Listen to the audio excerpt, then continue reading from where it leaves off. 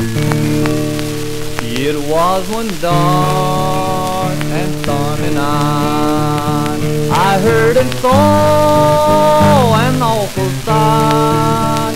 The lightning flashed, the thunders rolled, all about my dark benighted soul.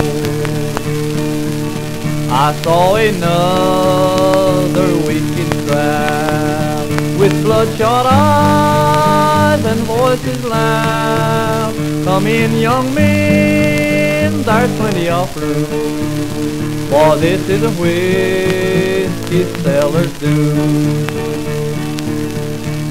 I started on, got there at last. I tried to take another glass, and every time I stirred it well, I thought about a poor drunkard's head.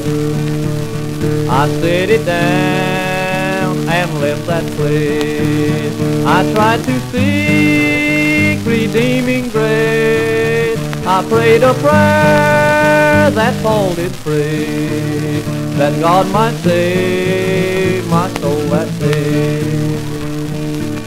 I started out to change my life. I thought of my neglected wife. I found her weeping o'er her bed, because her darling little baby's dead.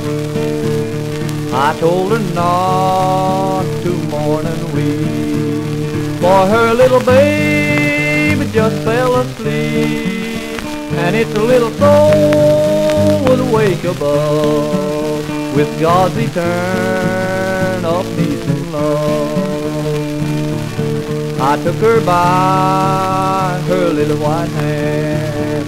She was so weak she could not stand. I set her down, and with a prayer that God might save us all up there.